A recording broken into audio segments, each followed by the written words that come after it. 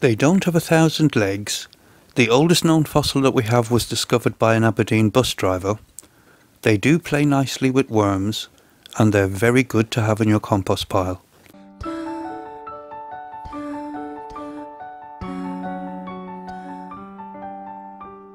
Millipedes are the first known creatures to colonise land 428 million years ago. 12 to 15,000 species are known to exist. The largest millipede we know of is 15 inches long, and the leggiest has up to 750 legs. Most millipedes have between 34 and 400 legs. They've two pair of jointed legs on most segments of their body except for the first three segments, which have a single pair of legs. Females can lay anywhere between 10 to 400 eggs. Baby millipedes are born with three pair of legs and some legless segments. They grow additional legs and segments after each molting. Birth to maturity takes about 2 years, and individuals can live as long as 11 years. They have poor to non-existent eyesight and use the antennae on their head to feel the environment around them. They breathe through spiracles located on their abdomen. They have a hard exoskeleton which they use to defend themselves by coiling up into a tight spiral, and some species can emit a poisonous caustic chemical. Most species are detritivores, feeding on decaying leaves and vegetative matter. They live in dark, moist environments and play a key role in the composting process and releasing nutrients back into the soil. They get along very well with worms and are excellent to have in your worm bin or compost pile. That's the millipede in 1 minute.